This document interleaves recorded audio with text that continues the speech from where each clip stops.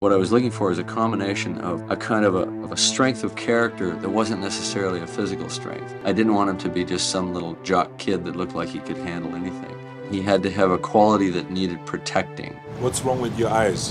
One thing that I ended up doing was going to organizations like Boys and Girls Clubs. This woman started staring at me. She was so weird because she just stared at me and smiled at me, and I'm just like, yeah. A couple days later, we get a call. Remember that woman you talked to in the Pasadena Boys Club? And I'm like, yeah. Well, that's the casting director for Terminator 2. They want you to go up for the part of John Conor. And I'm just like, yeah. So I went and tried out. I didn't do so well. I was really nervous. I looked around and Jim's just like, you know, I could just see the look on people's faces.